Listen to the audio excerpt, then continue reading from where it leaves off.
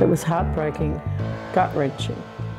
He felt like tossing in there a couple of times, and I'd say can't back out now. If George had backed out of the fight, it would have been all over. You had to be realistic and you had to think, well, hang on, we don't have the money to take on a media giant like Rupert Murdoch.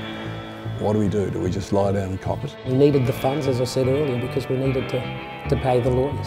Australia-wide, the public are behind us. Do the supporters, other than the Souths fans, want them back? That's the plan, but we'll have to raise a lot of money. Suddenly you knew who your friends were, and these were people who also thought that Souths were probably their second favourite team. The very next day, the Johns boys were in the newspaper announcing that if South were reinstated, they'd consider playing for the Rabbitohs. No, if it was the Herald or the Telly, but it would have been the Herald, I'd say. If the spirit in the room tonight is any indication, the court case is looking good. Cheers, fellas.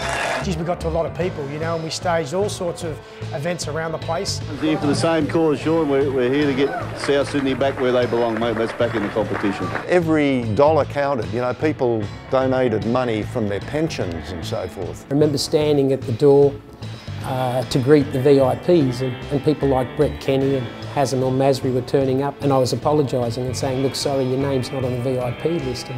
And Brett Kenny and Hazem, their answer was the same. We're not VIPs, we're just here to support the club and help. Do you think the competition this year has lost something without the Rabbitohs? Yep, definitely.